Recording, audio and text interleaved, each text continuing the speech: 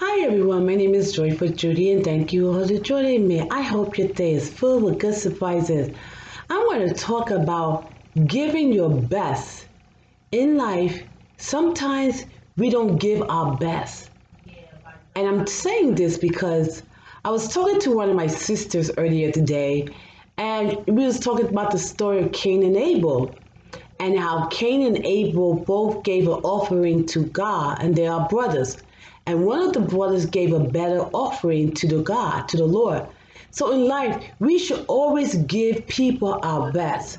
Sometime in life, we treat people the way we think we should treat them instead of the way God tells us to treat them.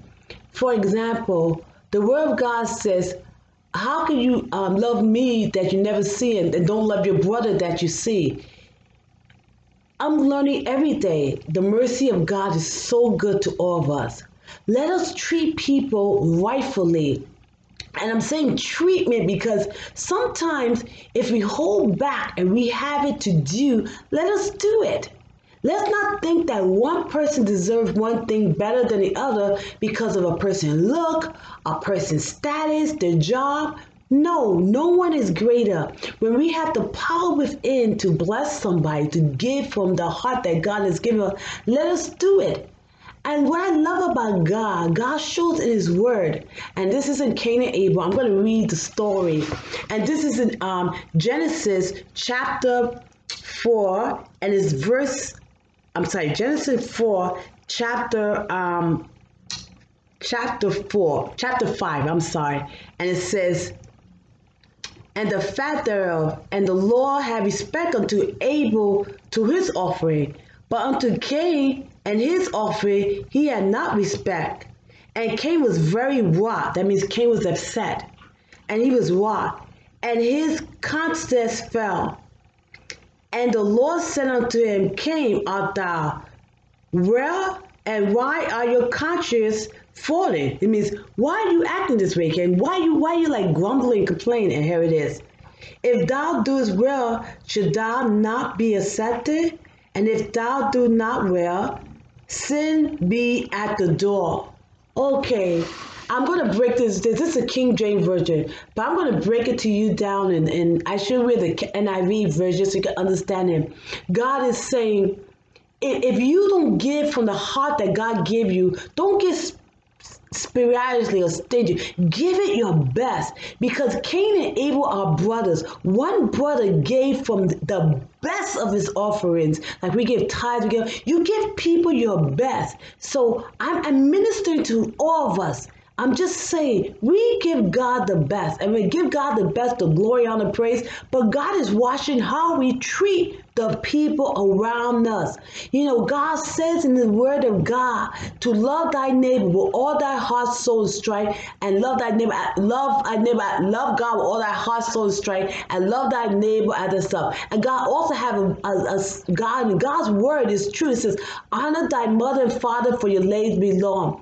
God also said, husband, love your wife like life love the church, and wife, reverence and respect your husband. God also says, children, obey your parents, because God is telling us how to live in His living word. But the reason why I'm focusing on when you give, you got to give with the heart.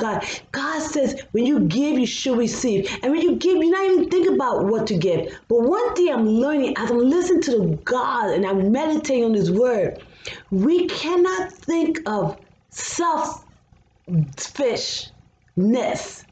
And when we think about what is best for us, instead of what is best for, I'll give you an example. If you see an old woman or old man and they can't hardly walk or they can't hardly talk, wouldn't you want to help that old woman, old man, if you're able to do that?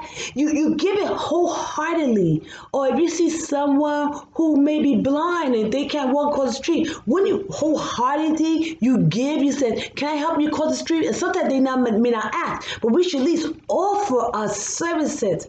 You know the word God said He loves a cheerful giver. Let us all be a cheerful giver. Let us not give because of the way of a person look, or if we're going to get something back for them. God wants to give from the heart. You see, the word of God said, man look at the outward appearance, but he look at the heart. I'm ministering because I'm speaking to this vessel first. We gotta give joyfully, like Cain and Abel. Now, one of the brothers was so furious because he gave stingily, he gave selfishly, but one brother gave it all. And I'm going to read again in Genesis chapter 4 and verse number 7. And thou doest well, should thou be accepted? And thou do not well, hast thou the door unto thee? Should he be desired? And thou rule over him.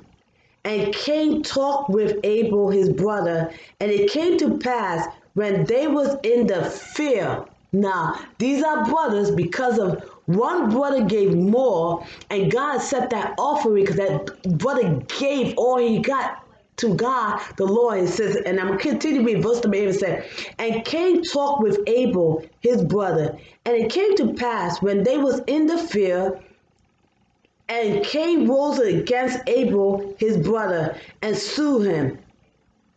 Cain killed his brother.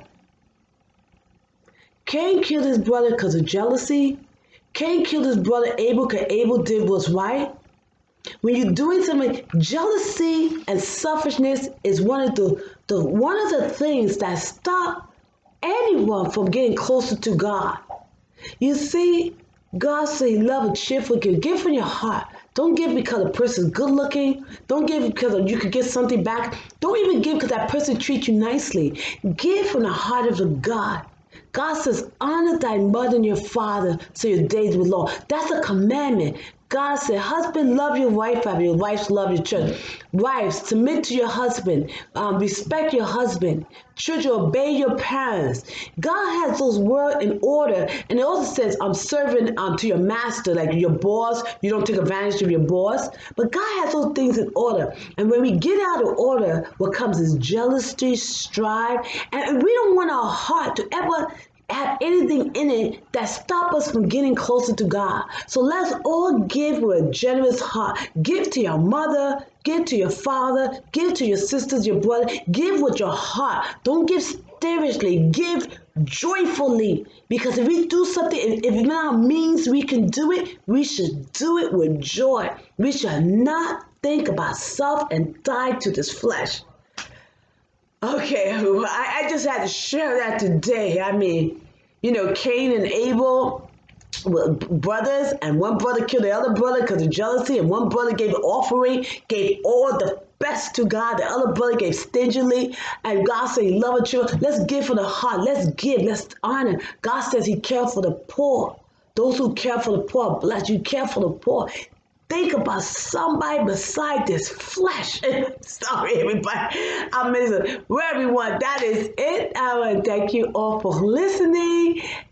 Read the word of God, everyone. It speaks to our heart and our soul and our mind is renewed and fresh. Read God's word. Okay, everyone.